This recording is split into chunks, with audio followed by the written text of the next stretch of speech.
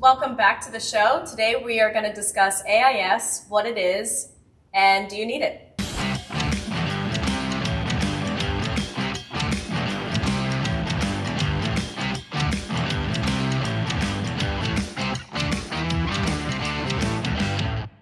So the AIS enables ships or other vessels to see you, and they can also transmit their data, vessel location, out to whoever is receiving data.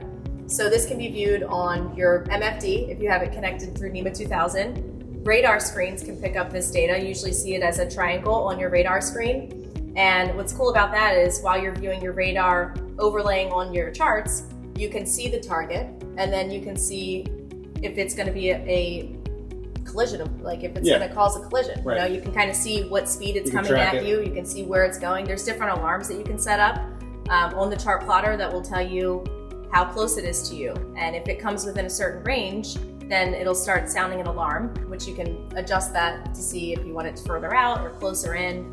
And also it gives you the vessel information. So you can click on that little triangle and it'll tell you the vessel name. Sometimes it even has a picture of the vessel and will show you the size of it.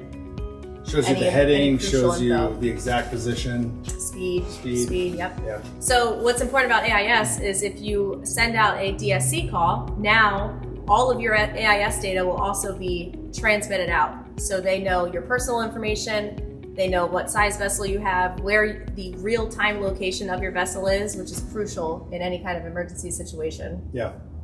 So it's a whole, like, extra level of safety. Yes. However, it can't be relied upon. No. Because not everybody's using it. So if you're cruising at night or in the fog and you have some AIS targets on your screen, you know to avoid those objects or those ships or boats, but there could be others. There could be others, yes. So it's just an extra layer of protection. Yes. But it's not, doesn't solve everything. Yeah.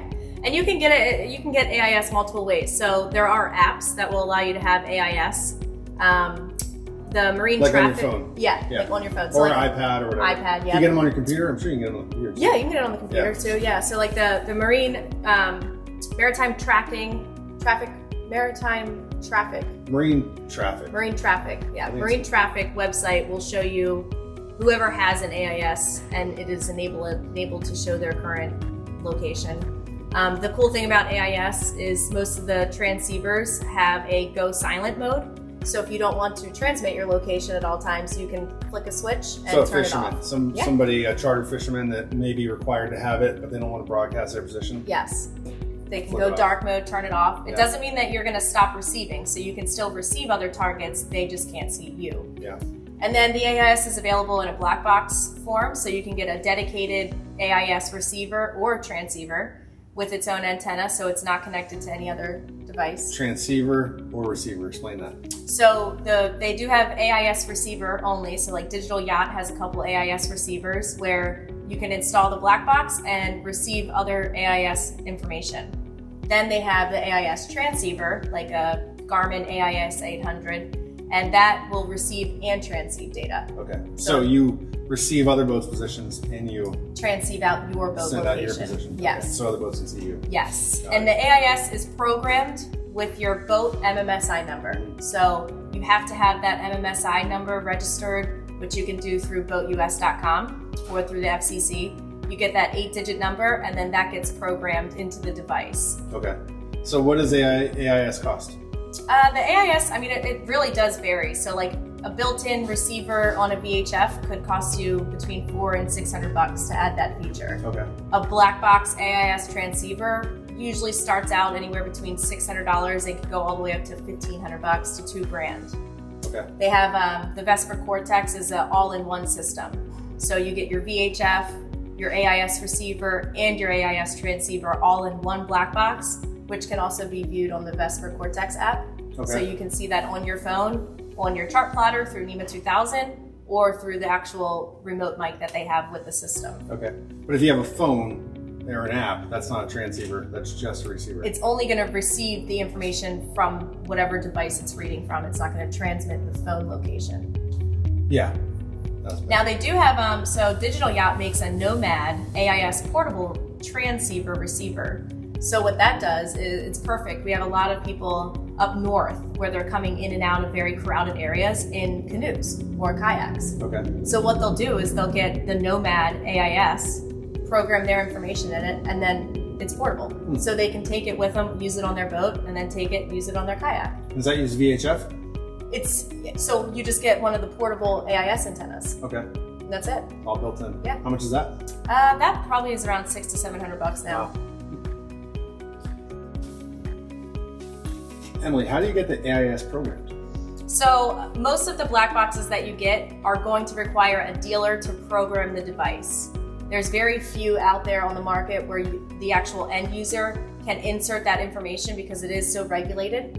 So when you purchase an AIS transceiver from us, we send you a form to fill out, and that will have a couple details requiring like your personal information, what your MMSI number is, if you have a call sign, and then it's going to ask you for the GPS antenna location. So AIS transceivers have a GPS antenna that gets mounted externally, and that is how it ultimately gets your exact GPS location of where you're located. So we need to know the information behind where that antenna is going to be mounted. So there's going to be different dimensional measurements that we need, which would be like your beam width, how far up the antenna is going to be mounted from the bow. Right. So there's 4 different measurements that we require on the form, and then we go ahead and we hook up the AIS before we ship it to you. We program all of that in there with your boat name, MMSI number, and then a call sign if you have it. We ship it to you and it's ready for use. I gotcha. I always wondered why they required all that extra information on there. But then if you think about a ship, for example, a ship might be 1,000 feet long. So if the antenna is all the way in the back of the boat, that's going to be a major difference than the antenna being all the way in the front of the boat. Exactly. So I don't know if it's that important for recreational boats, like small boats, 50 footers, but it's there. You got to fill it out, and we'll program it for you. And then if you end up changing ownership or getting onto a boat and it already is programmed with a different MMSI number, most of the time, again, it's not going to be user reprogrammable. So you're going to have to take that AIS out or give us a call and we can come on the boat. We have a couple different programs that we have saved, and it allows us to remove the old MMSI number and then program the new MMSI number into it. Got it. Okay. So AIS system, generally the hardware you get is the box itself. If it's a standalone black box system, you get the box itself, which is about 8 inches by 6 inches, not too big. You can mount them anywhere, and that'll go to 12 volt. It'll also go to your NEMA 2000 network, and then it has a GPS antenna that comes with it.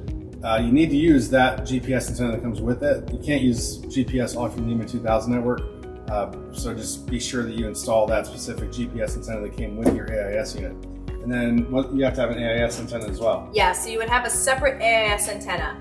Now there are some of the black boxes that have the VHF AIS antenna splitter built into it. If that's the case, you can use your regular VHF antenna, split that connection, and output through AIS. But most of the black boxes will not have that splitter built in, so it will require a specific designated AIS antenna to be hooked up, which could be your Shakespeare 5225 AIS, or you could use a digital antenna. They do have a couple of the 4-foot AIS antennas, but most of them are 8-foot. Thank you for watching today. We hope you learned something. Make sure you hit that subscribe button down there and that share button down there. Get the word out about our videos so everybody can learn about boats like you. Thanks again.